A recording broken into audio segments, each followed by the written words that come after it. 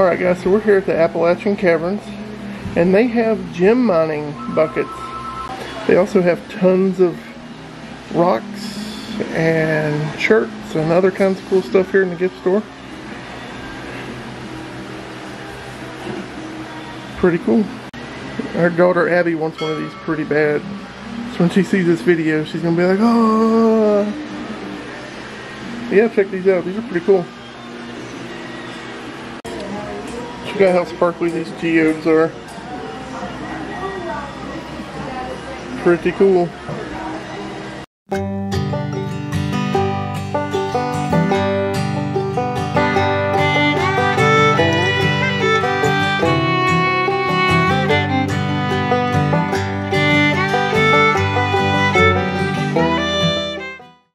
Hey guys. Hello. So we are at the Appalachian Caverns in Blountville, Tennessee. Yep. So it's a little dark, of course, it's a cave. So, but there will be lighting throughout, so you'll be able to see some of it. We're not going to film this whole tour because we want you all to come here and see it, because that's what we do on this channel, is show you the local, we want to show off the local stuff so that you can come here and experience it here in our Tri-Cities region. So yeah. But we've got Stephanie as our tour guide today, and I don't know, I'm ready to get started. Yeah, let's go. All right. Oh my goodness. You having trouble, Jody? It's a little slippery. I thought I was prepared. So this is called cave crawl, and you said the middle was calcium carbonate. It's a lot of big terms. Big words. Big words, yeah. Been a while since I've had chemistry and all that, so I always thought it was just called erosion, but I always wanted to know what it was called, and it's cave coral. But she said this was a big fissure of the earth, and we're underwater right now, and that's why there's so much.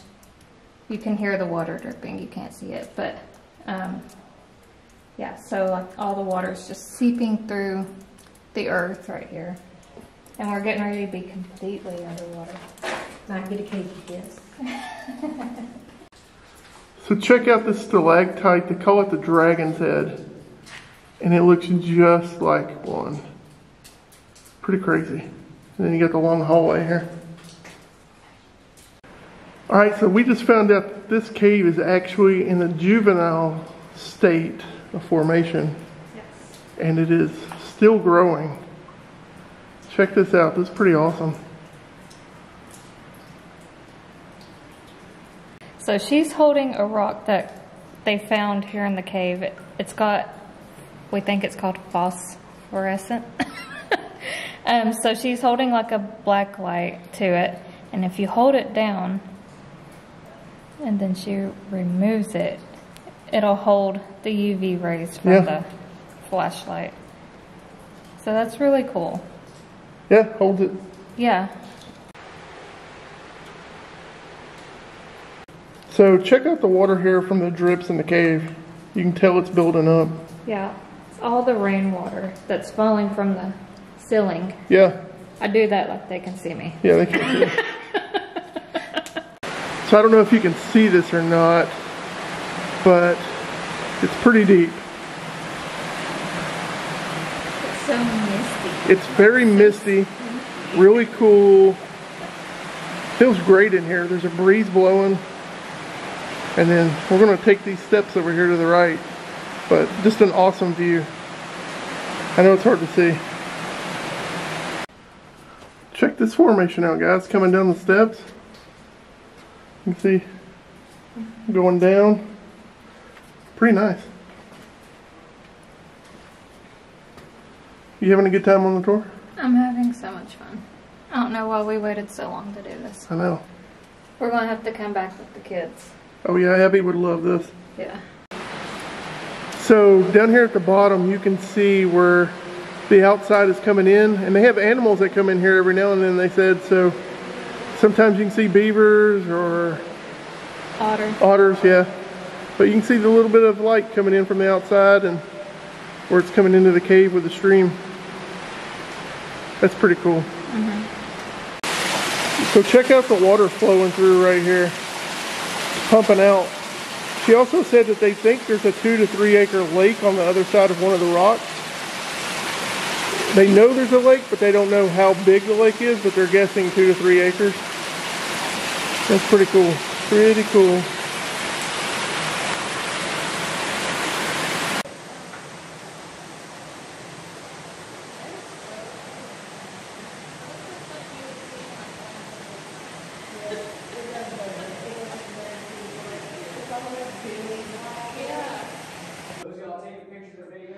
So she said that where there's these circle areas here is where like the moon plays a part on the water that comes through the cave, and the water would kind of swirl around in these like little whirlpools, and then the moon would pull the water up.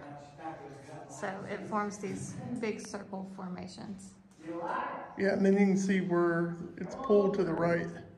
Yeah, this, especially in that one and that one. They're kind of shifted. It's really cool. Yeah.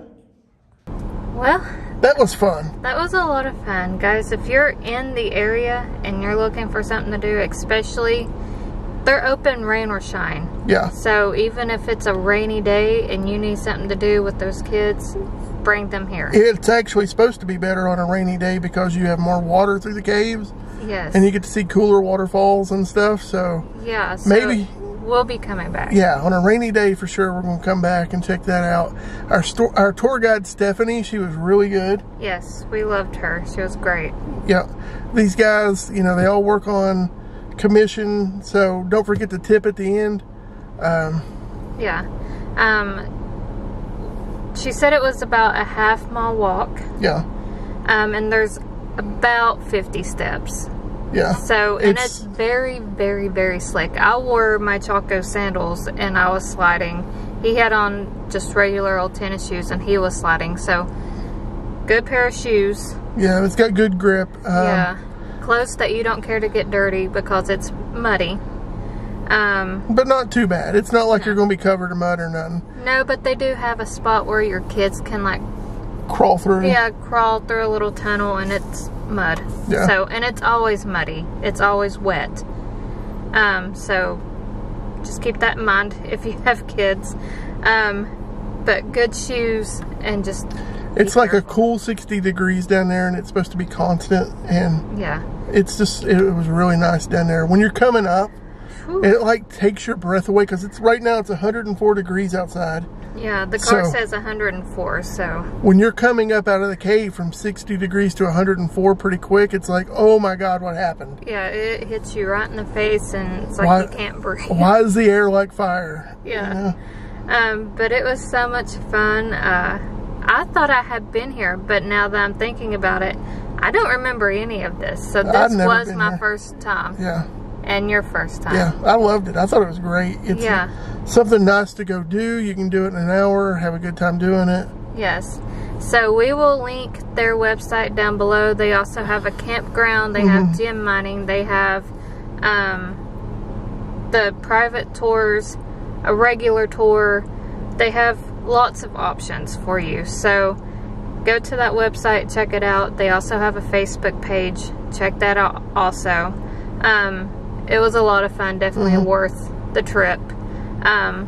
So if you all like caving and this kind of thing, we're not doing no splunking. No. We're just not. But they do offer like the splunking tours here also. So you can talk to them about that.